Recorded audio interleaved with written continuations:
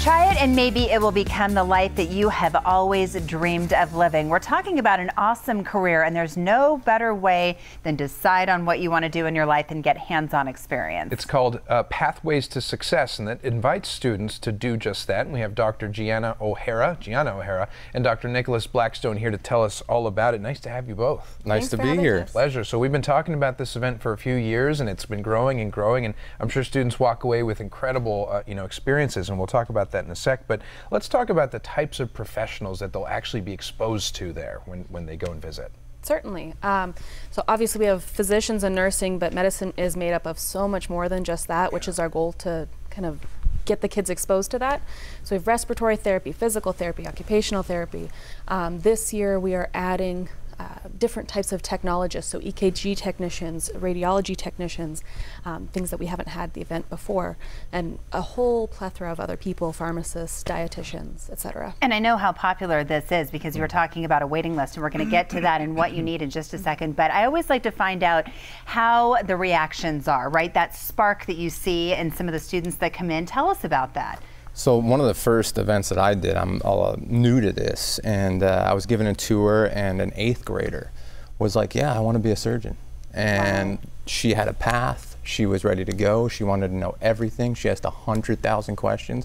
And it was like, that's the type of stuff that we're living for, because now we can get them in, we can get them connected, and we can get them on the path early, which is the most important part. Must have been so rewarding for you to be able to answer those questions. 100%, because I was just in that scenario not too long ago. And, you know, not every student maybe wants to be exactly a surgeon, but to your point, there's this constellation of positions that are required to complete these medical procedures, et cetera. So talk about the types of hands-on activities. And you've brought, would you call it a dummy or something else? A dummy. A dummy, okay. So you were, it's used for intubation. Describe what intubation is.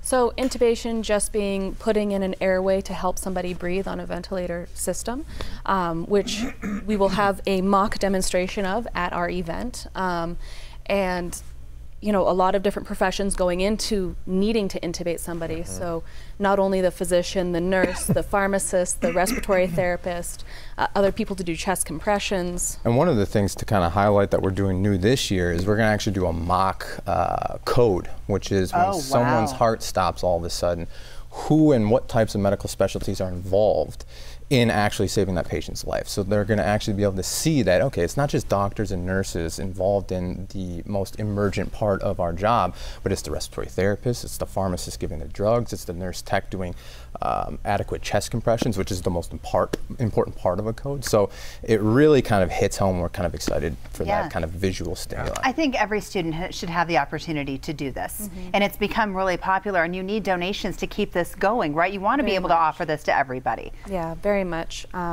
We are basically down to our last dollar, so to speak. So our event in October is fully funded, which is fabulous, but going forward, we have no funding left. So if this is something that people see valuable to the community, because I certainly feel that it is, all of our questions, it'll be, I think, up on the screen at some point, but can be directed to Ina Rios. Her email as well as her phone number will be up there if anybody wants to donate, even $20, $5. I mean, anything helps us. Because it doesn't cost that much to run the event either each time. So any little bit that we can get will go tremendous ways. And we ended up getting it back, right? When they go on to college and they stay here in Tucson, they help save all our of us. lives maybe in the future. I have a heart attack, all of a sudden one of these students is helping me out. And so let's just reiterate how important it is to have these types of programs and expose kids early on to this this type of experience. I mean, just talk about that again. From my perspective, I didn't even know that there was other things in hospitals that you could do besides being a doctor or a nurse. And so just that alone lets people know that, hey, you don't have to go to school for 10 years to work in a hospital. You don't have to go and be a nurse to be in a hospital. You can go and get a 2-year degree and be a respiratory therapist and be a vital part of the medical community and a huge part in somebody's life. I would imagine those misconceptions aren't just for kids, but parents may be saying the same thing at home as well. right? We can't afford college. We can't afford you to go on to get a master's degree and a PhD and doctorate and stuff like that. Yeah. And so this kind of gives you that in between and says, hey, I could be a respiratory therapist, and I could be the one doing the intubation and bagging the patient and saving that person's life, and I don't have to dedicate my whole youth to doing that if that's not something you're interested in. Right. Not only that, but it's great, and you get to meet these great doctors too. I mean, they're genuinely great people, and it's great seeing all the different doctors come through our show and then they go on and become, you know, full-fledged, and it's nice to have you here as always. So thank you. Thank you guys. We appreciate it. Thank you. The Pathway to Success event is happening on October 16th at the South Campus. If you'd like to find out more information or to attend the events in the future, you can visit medicine.arizona.edu to RSVP. And again, we really need your donation.